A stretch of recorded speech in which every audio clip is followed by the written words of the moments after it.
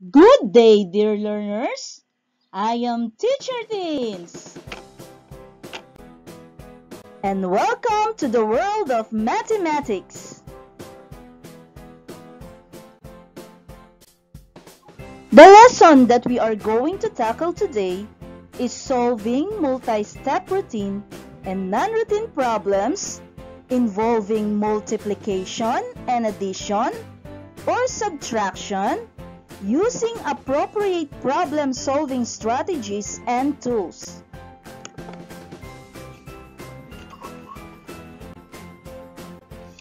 The most essential competency that we need to meet solves multi-step routine and non-routine problems involving multiplication and addition or subtraction using appropriate problem-solving strategies and tools.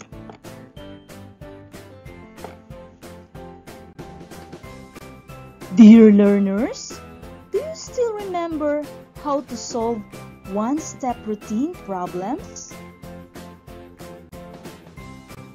In solving one-step routine problems, follow the four-step plan. Understand, plan, solve, check, and look back. Always remember that one-step problem can be solved using only one operation, while multi-step problems can be solved using two or more operations. Dear learners, let us try to solve problems. Are you ready? The first problem that we are going to solve will be named Problem A.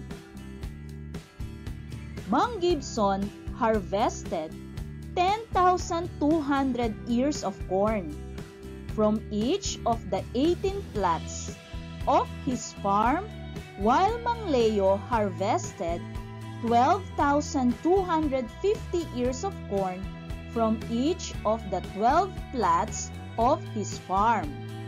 How many ears of corn did they harvest in all? We are going to solve Problem A following the four-step plan. Understand, plan, solve, check, and look back. Understand. Read and understand the problem. Let us read the problem.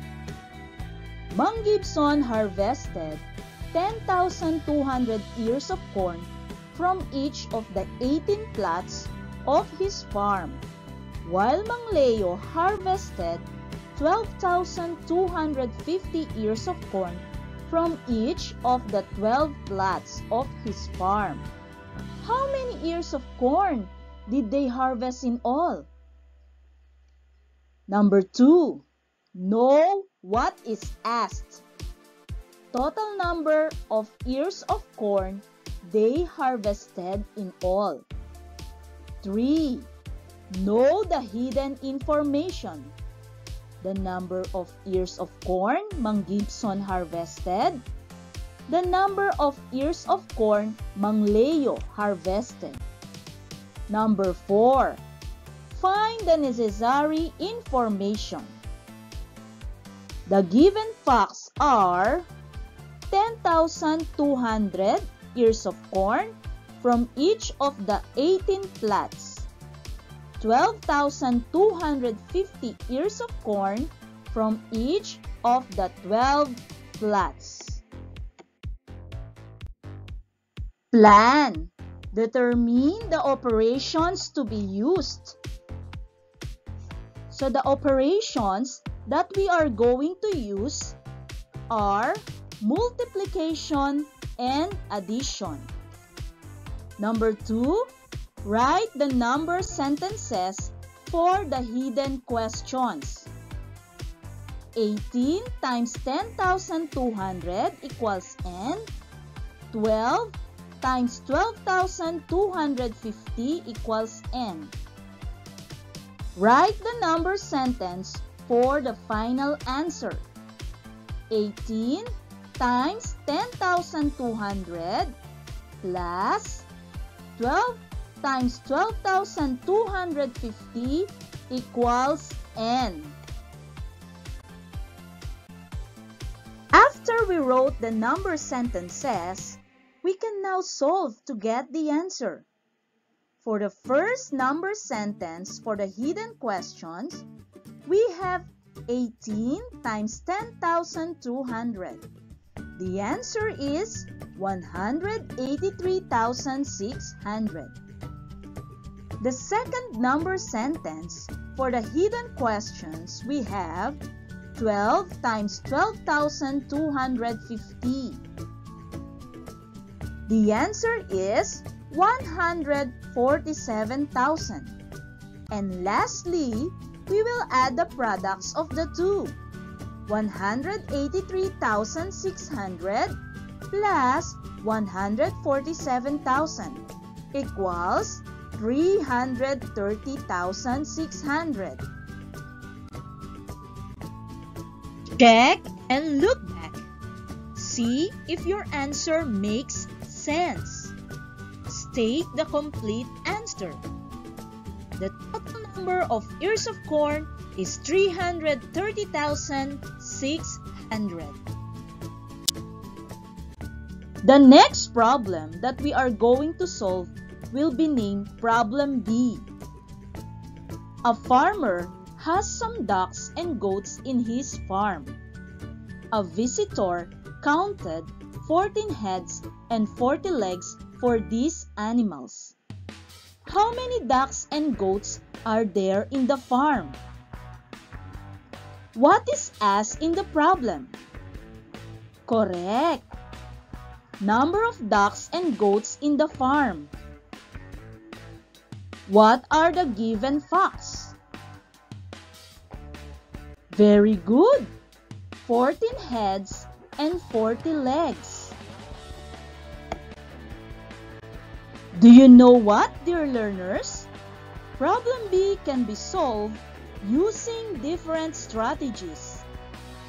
It's very exciting, right? Are you ready to solve it? Let us do it now. The first possible solution strategy is drawing a diagram. Since 40 heads is stated in the problem, we are going to draw 14 circles as heads.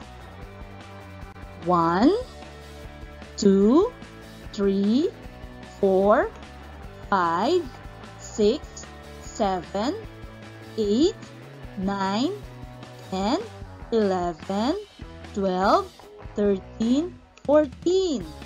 So, we have 14 circles.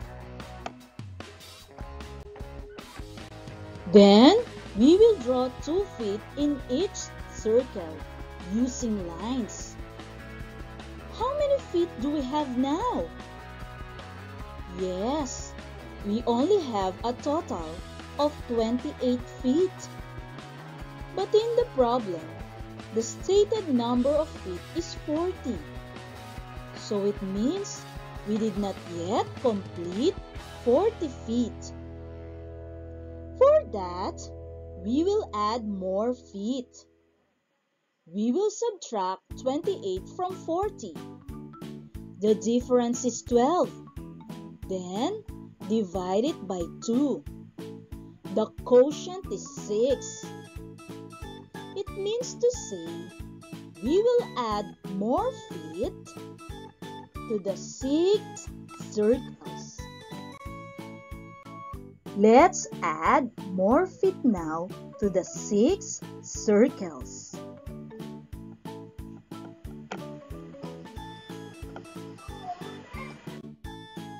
Since each duck has 2 feet and each goat has 4 feet, therefore, there are 8 ducks and 6 goats in the farm. We can also use the trial and error strategy. In this strategy, we will guess possible answers.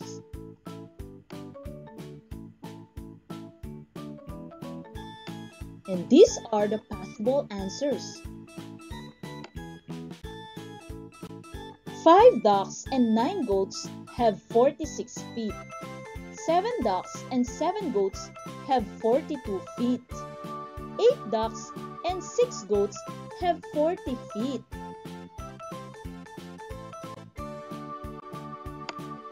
Therefore, there are 8 ducks and 6 goats in the farm. The third solution strategy that we can use is systematic listing. We will give the possible number of ducks and goats. The first in the list is 5 ducks and 9 goats. They have a total of 46 feet. The second in the list is 7 ducks and 7 goats with a total of 42 feet. And the third in the list is 8 ducks and 6 goats with a total of 40 feet.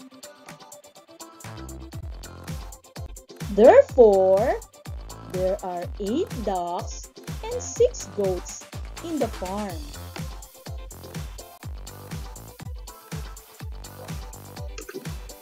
The solution strategies that we use to answer the question in problem B are drawing a diagram, trial and error, and systematic listing. There are still more solution strategies that can be used to get the answer. As long as you got the correct answer, even if you use different strategy, your answer is still correct. Let us compare now problem A to problem B.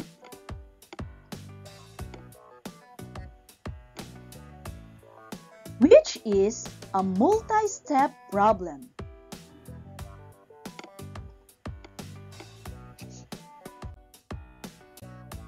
Correct! The two problems are both multi-step problems because they are using 2 or more operations. Which problem can be easily interpreted and solved? Very good! Problem A can be easily interpreted and solved. Which problem can be solved using different strategies?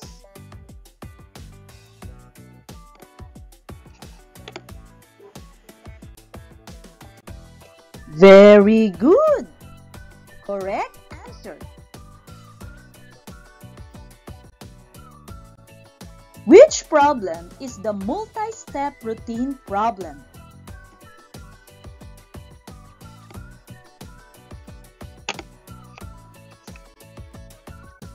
Excellent! Problem A is an example of multi-step routine problem. Which problem is the multi-step non-routine problem? That's right! Problem B is an example of multi-step non-routine problem. Dear learners, what are multi-step problems? Multi-step problems can be solved using 2 or more operations.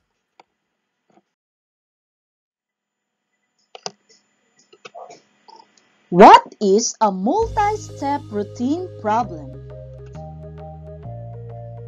A multi-step routine problem can be easily interpreted and solved. What is a multi-step non-routine problem? A multi-step non-routine problem can be solved using different strategies. It develops reasoning. It also needs a deep and clear analysis and understanding.